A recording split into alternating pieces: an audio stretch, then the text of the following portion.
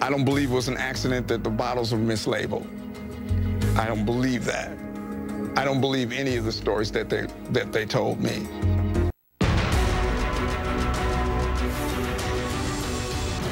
It's so true in life, I believe, that when we stop chasing illusions and go after the truth,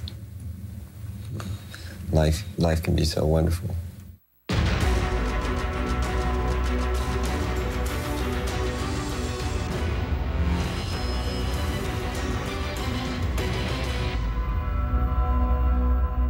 Hey everyone, I'm Hill Harper. Welcome to How It Really Happened. He was born Prince Rogers Nelson. His childhood nickname was Skipper. Over the course of his career, the world knew him as Prince, the Purple One, the artist formerly known as Prince, a symbol, and once again, Prince. His towering fame didn't just come from his musical genius, but also from the many mysteries of his personal life. And perhaps the deepest secret of all was the one that caused Prince to pass. For many of us, it's hard to comprehend how a man who had millions of fans could come to an agonizing end all alone in an elevator. Prince was a brilliant artist who created music to entertain and stimulate. And his songs that won over fans worldwide came from a profoundly personal place, his great faith.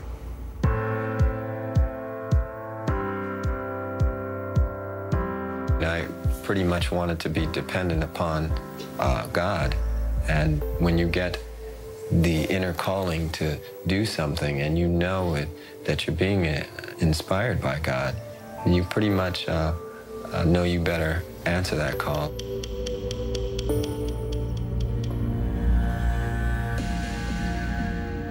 On April 7th, lots of people excited in Atlanta. Prince is coming to town, and he's going to do a couple of concerts. And I think his last tour was just piano and microphone. But the day that the concert was supposed to happen, everyone started getting news something wasn't right. Happening now, hundreds of Prince fans are waiting to learn the new date for two concerts postponed tonight at the Fox Theater because the performer is sick with the flu. He may have thought he had the flu. He did not. Everybody, had a sense of alarm. He's not a guy that canceled concerts. He could perform sick as a dog and nobody would know it. I mean, sick as a dog. On that very same day, he saw a doctor named Michael Todd Schulenberg, and some tests were done. And so the concerts got canceled, people disappointed. When he had to cancel this show, he wanted me to help with the press release because he just felt badly about not doing the show. He comes back and he does these powerful concerts, long concerts. One of the things that made fans go wild is when he played Purple Rain.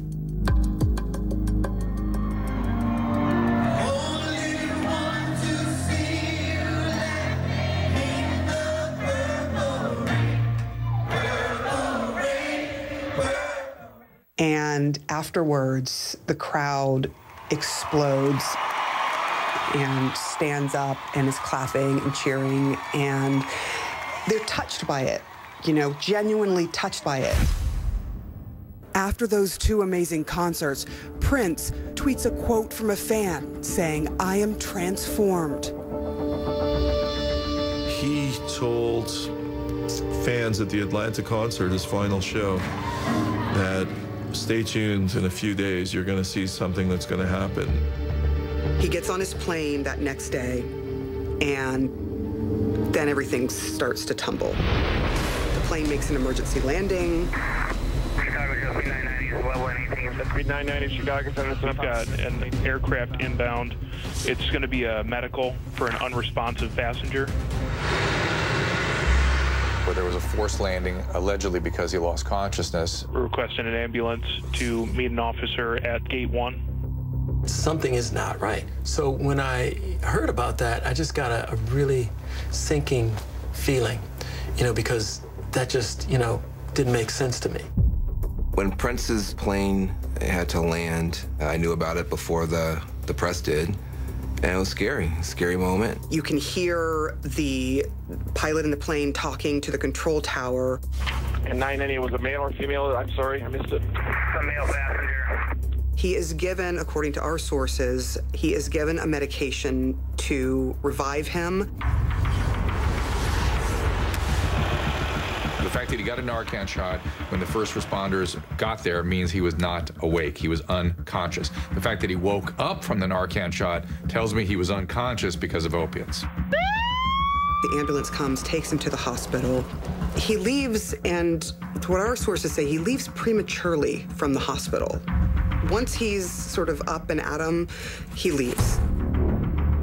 That's not a doctor's decision. A physician would not allow that to happen. That is a patient leaving against medical advice, for sure. Prince's reps tell TMZ he's been battling the flu for several weeks and felt considerably worse after performing in Atlanta last night. He was treated and released 3 hours after landing and is now back home. That was not the flu. You don't land a plane because of the flu. He died on the plane, and they brought him back. Somebody's gonna have to tell me the real story. They're gonna have to tell me exactly why you did not, when you found him on the plane, stay with him all night long and have a doctor there when he got off that plane. When Prince would talk about his childhood, he would do it in a campy way off, but you could see underneath there, there was some real pain.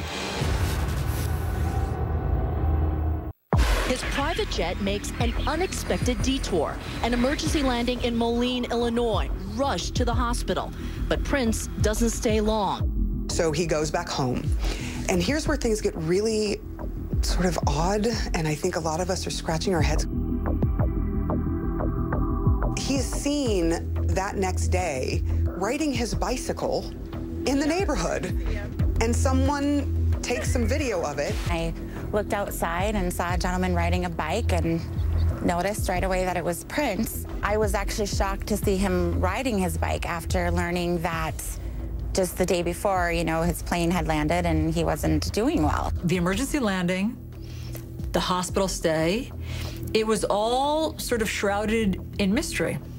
But it's not that surprising because everyone knew Prince to be a very private person. He didn't like a lot of his life to be revealed. And in fact, he had said at one time that he just wanted his music to speak for him. I kind of did what I wanted to do.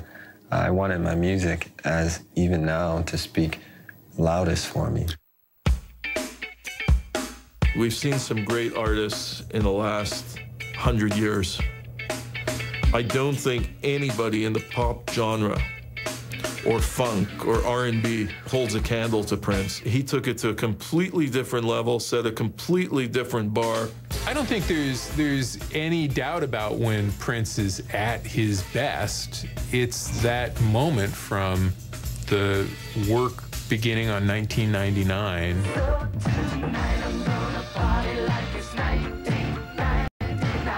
to the end of the Purple Rain tour.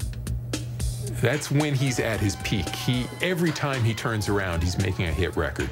I saw Purple Rain 17 times. I was absolutely mesmerized by him. Mesmerized.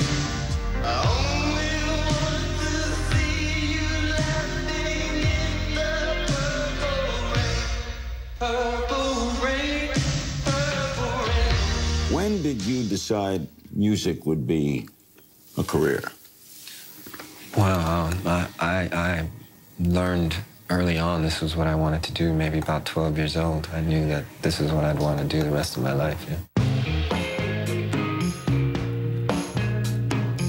Prince is born into a musical family. His father had a jazz group, the Prince Rogers Trio. So literally, Prince is born with the name of his father's musical ambition. His mother was a jazz singer. I don't know how you could not be musical with that kind of a family. When Prince would talk about his childhood, he would do it in a campy way often. He would sort of, make a lot of jokes and that kind of stuff. But you could see underneath there, there was some real pain.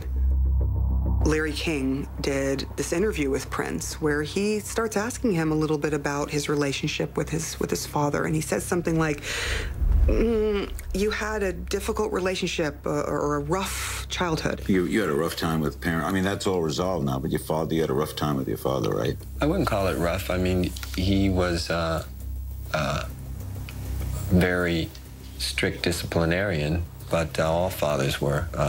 I learned the difference between right and wrong. Prince says, well, I wouldn't call it rough, but in the nuance, you can hear the difficulties. Prince wrote a song called Papa, and he needed to write that song. It was therapeutic for him.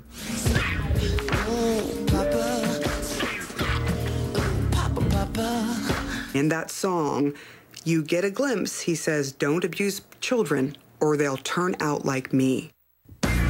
Don't abuse children, or else they turn out like me. You can only assume he's talking about his own life. That's what musicians, that's what actors, that's what they do. They talk about their own life in their music. That's why Prince was so passionate about children's rights, and he was a big advocate for protecting children. When his parents split up, his dad left behind a piano. And that seems to be when Prince gravitated towards music in earnest and began learning or teaching himself how to play. Prince learns the guitar, blows me away. Because I'm with him every day. I'm going like, where'd you learn, how'd you? He said, man, it was easy. I met Prince in 1970. I believe he was around 12 years old. And I was dating his cousin. When I found out that Prince played multiple instruments, I'm going like, well, wait a minute, this guy plays guitar, keyboards, and bass? The first time I met Prince, I guess I was probably maybe 13. And I think he either asked me what I did or I asked him what he did. And, but he said he did music, and I said, so do I, you know, we should get together and jam. So he ends up living with his mom and his dad for a little while, and when he and his dad have a fight, he goes to live with a friend of his, Andre Simone, bass player in Prince's first band. He was kicked out of the house, or he moved out of the house when he was somewhere around 13. He just came and he's like, man, can I live with you guys? And I was like, you know, it was kind of late, you know, I was like, it's fine with me. I said, but you're gonna have to talk to my mom. But he talked to my mom, and, you know, they had a long conversation. And, you know, I know my mom was like, well, I'm gonna have to let your mom know because I can't just, you know. So my mom talked to his mom. They worked it out. I think that Prince felt he was abandoned by his mother. You know, from my experience, from when he came to live with us, you know, we had so much fun growing that if there was a sense of abandonment, I never recognized it because we were too busy doing the things that, you know, teenage kids do. I think he wound up living with us like 6, 7 years. Prince would use you till you use you up, baby. But that's how he had become, though.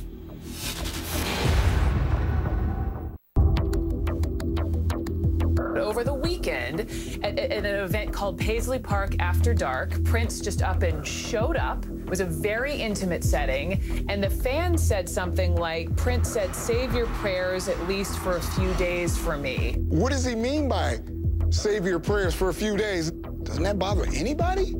I think that's a typically cryptic Prince remark and says things that you have no idea what they mean. He may have no idea what they mean, but he was just sort of implying that was his way of saying, hey, I'm okay, I'm alive and well, I think. As I go through this journey, I don't look back much at all. I try to stay in the now and live in the now. I think it keeps you young. In junior high, Prince decides to form this band, along with a couple of others, his best friend, his cousin, and his best friend's sister. So his best friend's sister, Linda, Chaz, his cousin, and Andre, his best friend. They named the band Grand Central. We played anywhere. If somebody's getting married, they're having a reception, you know, let's get the, you know, get the band. Oh, we're having a book club meeting, let's get the band. Oh, we're, you know, whatever the, you know, we're having a backyard barbecue, let's get the band. All they wanted to do was be on stage and play and get girls. So the battle of the band thing started coming in. We started battling other groups and entering contests. Our manager would put us in and we'd wipe everybody out.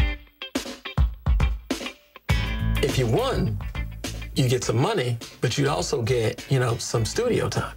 From the very first second that I heard this demo tape, I knew it was something different. It's one kid, he just turned 18, and he's playing everything and singing everything and writing everything. I heard it and seen it with my own eyes. He was built for this. He was built to be a star. How did you get famous? It started with a lot of appearances I was doing in and about Minneapolis, and word just spread about... So you were a local name? Yeah, what I could do. And then I was taken out to Los Angeles by my first manager, whose name escapes me. Owen Husney, I guess from what they tell me, I was the guy who sort of discovered Prince and got him his first deal and was his first manager.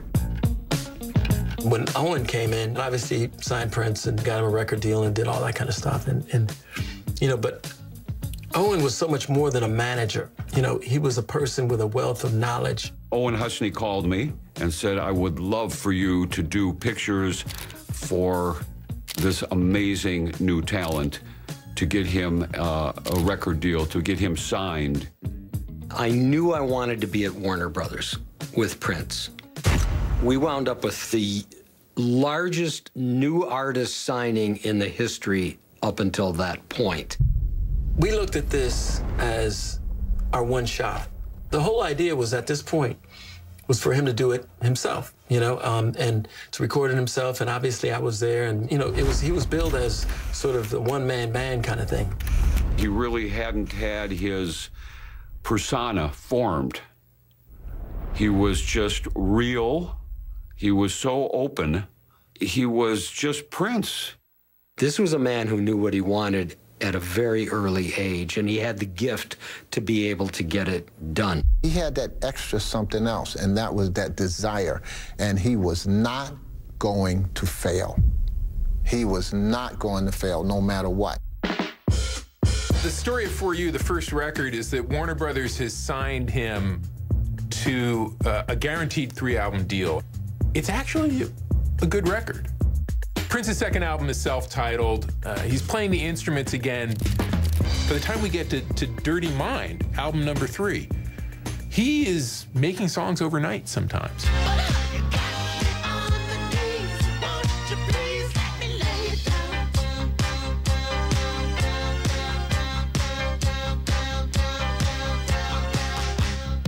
That's the thing that lets the record company and the world know that this guy is in it to win it. Ladies and gentlemen, here is Prince. I remember we were doing the gig, the American Bandstand gig, and we were really excited. Yeah, you know, American Bandstand is not the first time that Prince trots out his difficult with the interviewer bit. How many years ago did you make these demos and then have offers on them? I just think Prince was nervous. And so when Dick was asking him those questions, you know, he wasn't sure what to say. Did somebody tell me you played every instrument on this album? Is that correct? Maybe. No, you're very shy. So, you know, depending on who you ask, it was either a put on or he was genuinely nervous. There's this shy, quiet side that wants to disappear. So you have these two distinctly different personalities, and they are fascinating, and that's what draws you in. As Prince grows, and this happens with a lot of different performers, as he grows and changes, some of the people that surrounded him at the very beginning and sort of who grew with him to a point, all of a sudden, he sort of cut him off, if you will. You know, I think for the most part, when I left, it was amicable. It was very much amicable. You know, there was issues of songs because there were songs that I had written that, you know, I had recorded in his studio that I wanted to use as a demo. He wouldn't allow me to do that, so that was not cool from my perspective. But, you know, I wasn't mad at him, you know. Okay, I was a little mad. So I'm backstage, and I see Prince's back towards me. He goes all the way around, comes right by me, right where the stand is. And I say, yo, man, what's up? And he goes, hi. And he keeps walking. I went like, what? Then the bodyguard comes up to me and says, "You got to go." And then I just said, wow, you know, it kind of hurt me a little bit. For whatever reason, we sort of split apart. Prince wrote me a letter at one point, and he said, "I love you and I love your person. Maybe I'm giving you a lot of demands." Prince would use you till you use you up, baby. But that's how he had become, though. You know what I'm saying? It's the nature of this business. And unless you have somebody around you to keep you grounded, that's what happens. Prince's half-brother, Dwayne Nelson, says to his attorney, Michael B. Padden, you know, Prince was taking Percocet. Welcome back to How It Really Happened. Prince is a legend who created all his own music and on many songs played every instrument. He became music royalty, one of the best-selling artists of all time, with over 100 million records sold worldwide, 7 Grammy Awards, a Golden Globe, an Academy Award for the movie Purple Rain for Best Original Score, and in his first year of eligibility, he was inducted into the Rock and Roll Hall of Fame. That kind of purple power will no doubt stand the test of time. I've been cool enough to stay close to people that know the streets. You know, I've always lived far away from everything. Minneapolis is, well, you know, it's Fargo. In one of Prince's last tweets, he sends out this message: to give thanks for the good weather and for all the love and support. So here's this guy who's obviously going through so much in his life, but he's got such a good relationship with his fans. And that goes back to well before Purple Rain. The Purple Rain concept, autobiographical? Semi. Yeah, Albert Magnoli wrote that, the script for that.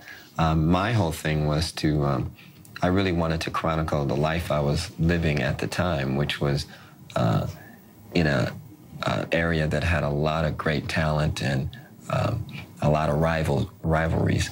Purple Rain is a movie made on Prince's terms. He not only comes up with the score, he not only comes up with the music, he comes up with the idea and where to shoot it. Minneapolis, Minnesota. Not exactly Hollywood. Come on, let's go. I'm not going anywhere. Yeah, the movie Purple Rain was like a fairy tale, like a funk fairy tale. And it really lifted you up. You'd see it and you come out of the theater feeling just a little bit different. You're talking about this guy who makes this music of unification. Dearly beloved, we are gathered here today. Dearly beloved, we are gathered here today to get through this thing called life. I don't know how many people I married that summer, but there were a lot of us. And we got through this thing called life. He was extremely quiet behind the scenes, but when those lights came up, nobody did it better than him. Let's face it, if you look at the moves he did on stage in the first 10 years of his career, I mean, you had to be a refined athlete to do something like that every night. If you look at some of the videos from Sign of the Times or from Love Sexy, or, I mean, that was pretty physical stuff he was doing. Jumping off the stacks, doing the spins and the end of the splits 3 or 4 times. There are those who say that his injuries go back to 1985, to the Purple Rain tour. He was rumored to have a hip issue and maybe a hip replacement. He walked with a cane. We all saw that. Prince performed at a very, very, very high level. And I think he sustained, you know, some injuries. And I think for those injuries, he had to take medication. I didn't see the pain and I didn't see the drugs. We know from talking to an attorney for one of Prince's half-brothers. Dwayne Nelson was Prince's half-brother. He is now deceased. He died many years ago. But Dwayne imparted some information to his attorney long after him and Prince had a falling out. They basically grew up together, and throughout their young life, Dwayne was someone who protected Prince. When Prince became a music star, he was on the payroll, and he was Prince's #1 bodyguard. Dwayne Nelson says to his attorney, Michael B. Patton, you know, Prince was taking Percocet. One of his main duties when he was Prince's bodyguard was to procure Percocet for Prince. Another of his siblings, Lorna Nelson, also gave similar information, saying that yes, indeed, Prince had taken some illicit drugs. It became such a significant issue that Lorna, who also was estranged from Prince, I want to be very clear about that, but was privy to what was going on in his life. And I would say approximately 2004, it was her belief that Prince was going to die. His drug use was so out of control. So you have two half-siblings who both share the same story at different times in Prince's life. Unfortunately, we can't talk to them because they have both died. Prince apparently had long-standing hip pain. The nature of the hip injury is not really clear, but it would not be appropriate for him to take opiates on a long-term basis because it will make the pain worse and trigger a second problem, dependency or addiction. Despite those allegations from his half-siblings that there was drug use, there were also people who were very close to Prince, had known him throughout his life, and say they never saw any drug use whatsoever, and they were very shocked by it. He was so against drugs. Never did any drugs in his life, didn't drink, didn't do anything. He had created a world that was unlike any other world. No drugs, none of that crazy junk. Prince was skeletal the last weeks of his life. He certainly was unhealthy. People around him should have woken up and really seen the writing on the wall. John, you were at the party at Paisley Park this Saturday that now has received so much attention. You also saw him, I guess, this past Tuesday at a jazz club in Minneapolis. You know, what was he doing there, and did he look all right there? He was at the Dakota Jazz Club in downtown Minneapolis. He was seeing a performer by the name of Liz Wright, a folk singer. He was sitting upstairs on the balcony in his kind of private table where they pull the curtains around him. He walked out single file with all the people in his entourage. He had his cane kind of slung over his shoulder, strutting out with the usual Prince attitude. There was an image, I think, that Prince had of himself that he wanted the world to see, just like all of us. And there was a part of him that was a regular, flawed human. He didn't want people to see that part of him. How do you handle that aspect of the media, which has often given you trouble, the tabloids? I don't have trouble with anybody, really. You don't? Do you read them? No. Do you hear about them? Very seldom. Do you think any part of a personality's private life is our business? Do you think your marriage is our business? Well, you know, I'm like this. My music is my music. That's pretty much what you come to the party for. Prince was linked to a plethora of women in his life. By all accounts, he probably slept with thousands of women. He made the woman who he was with his queen, his shining star. It's so funny because, you know, Prince is such, you know, the ladies' man in the popular imagination. But I think what people don't understand is Prince really cared about these women. Like, sometimes embarrassingly so. Man, he was just almost embarrassingly attentive. And he would try to keep it cool, but you're not cool right now. You know what I mean? You're not being cool right now. Prince ends up marrying Mayte in 1996. They marry on Valentine's Day. He clearly loved her. And evidence of that is a song he wrote for her, The Most Beautiful Girl in the World. Could you be the most beautiful girl in the world? And then she got pregnant, and in late 1996, they had their first child. Maite gave birth to a baby boy, and the baby was born with a rare disease, and the baby only survived a week and then died. And that was devastating to Prince and Maite, and many people say that it was something that Prince never got over. Your heart just goes out for anybody that happens to. I thought it was such a terrible thing, and that's going to mark you.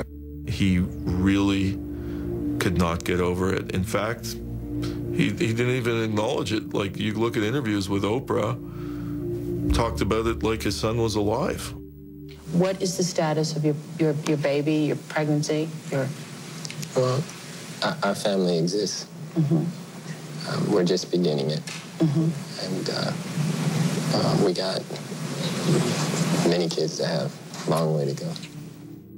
And they talked about their baby boy as if the child was alive, when in fact, the child had died. You're wondering, like, what happened, and you realize now they were in absolute time of mourning, like deep, deep sadness and mourning when they're doing that interview because their baby boy had died.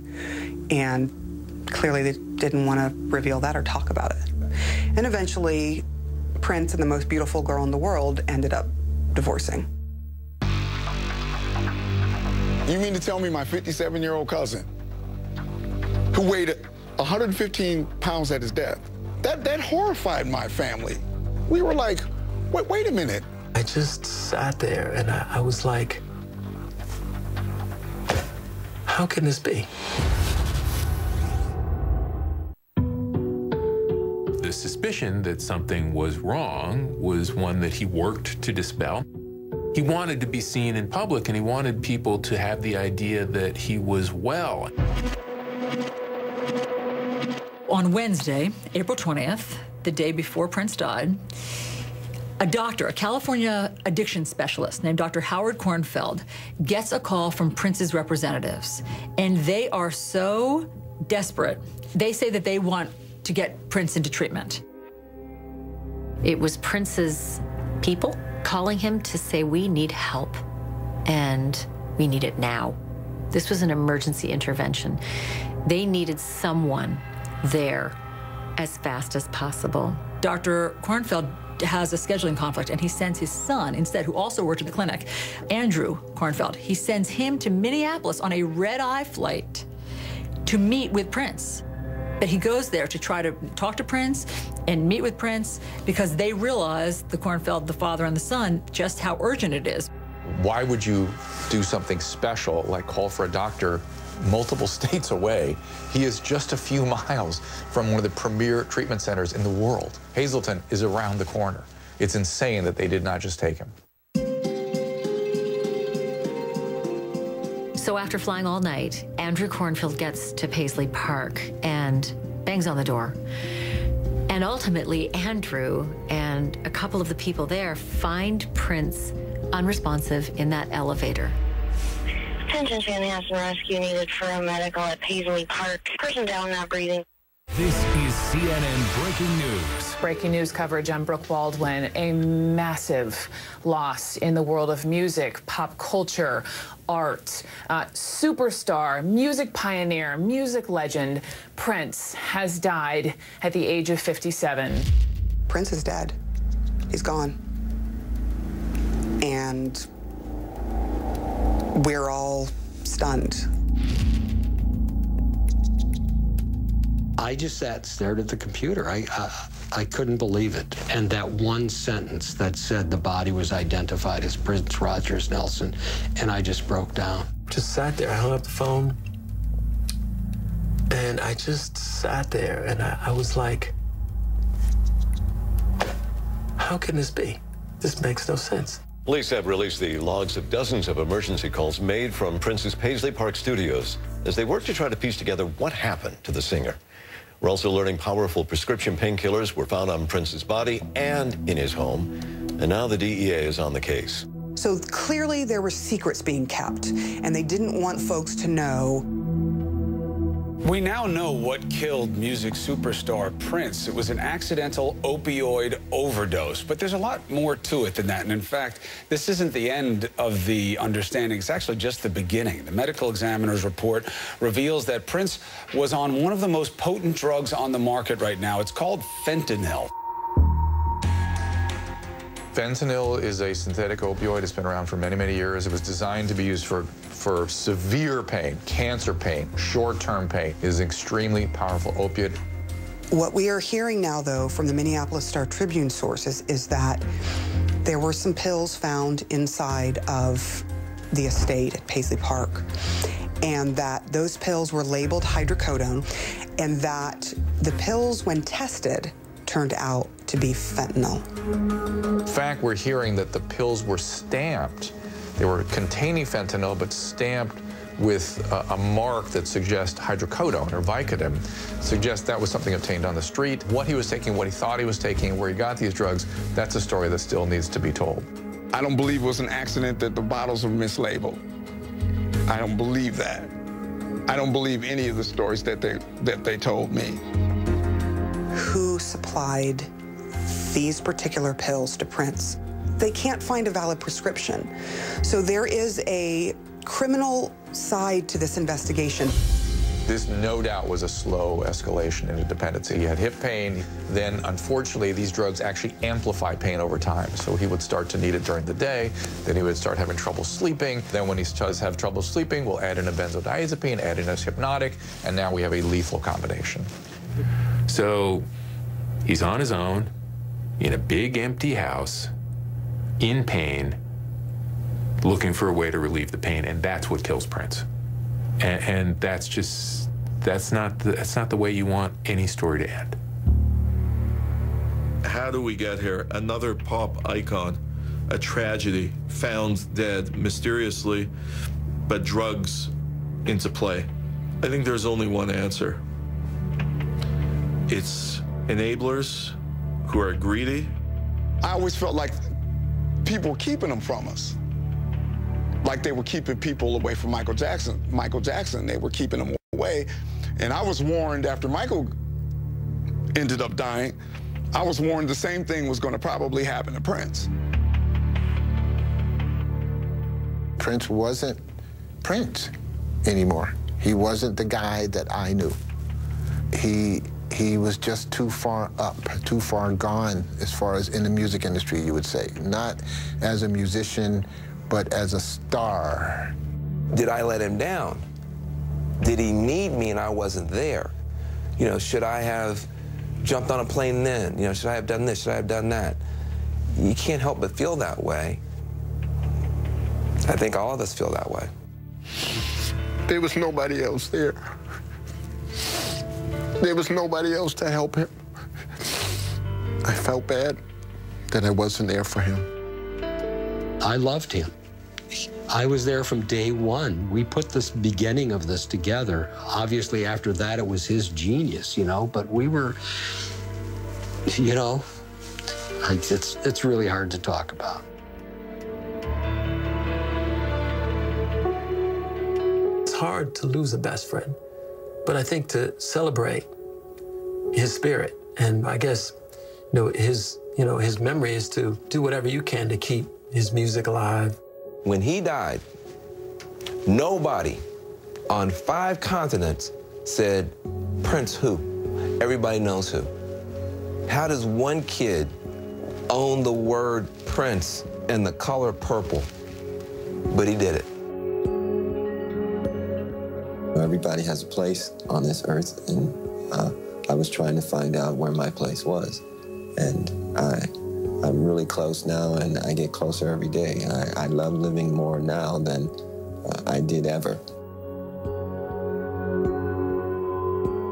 Prince's legacy is that his music will absolutely live on. He was one of the world's most famous people, a musical genius, an ultra-intelligent, sensitive man, and somebody I considered a friend. Prince's friends around the world have always wanted to hear the new music in his vault, a strong box at Paisley Park where Prince stored all the music he never made public.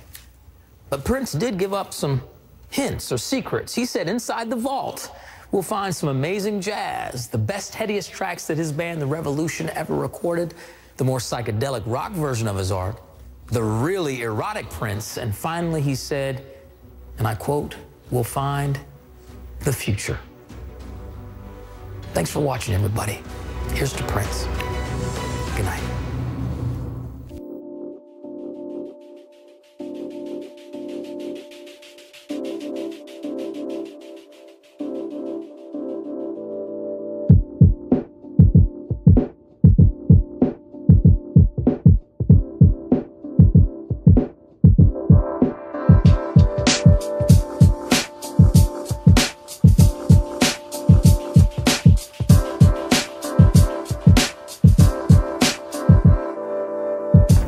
On the plane and they brought him back, somebody's gonna have to tell me the real story. They're gonna have to tell me exactly why you did not, when you found him on the plane, stay with him all night long and have a doctor there when he got off that plane.